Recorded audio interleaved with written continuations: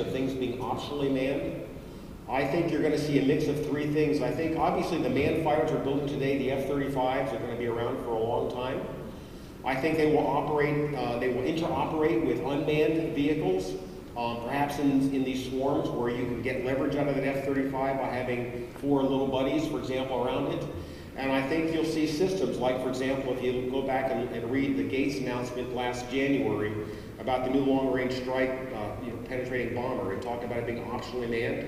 So I don't think that there is a black and white answer to that. I think it's going to be a combination of manned, unmanned, and optionally manned platforms as we go forward.